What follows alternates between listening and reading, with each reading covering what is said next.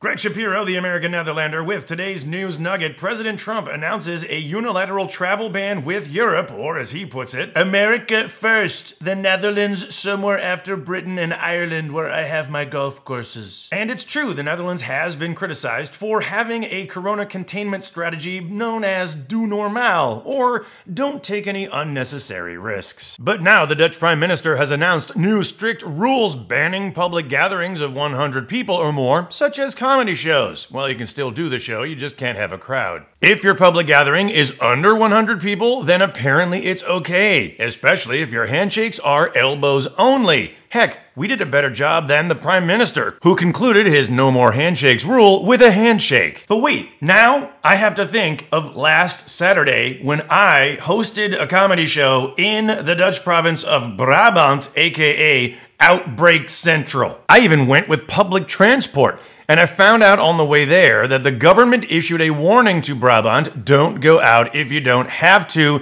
so I thought maybe the show would be canceled. But it was sold out. We went on stage and said, "You idiots, you're the reason this outbreak is spreading." But the crowd didn't mind. One guy in the front row even identified himself as Patient Zero. Did I get infected? So I'm checking the Dutch COVID page in English, and it says there is an incubation period of 2 to 12 days. Well, today's day 6, and still nothing.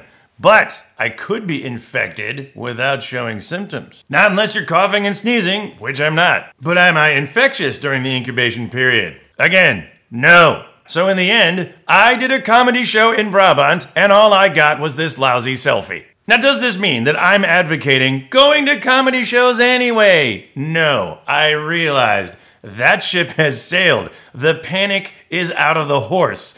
You're just gonna sit on your couch streaming comedy any way you can, which is why I took the precaution of putting my comedy album on Spotify, The Madness of King Donald, a Trump survival guide. So if you want to support a struggling artist who may have the COVID virus, I totally don't, please check out my album on Spotify.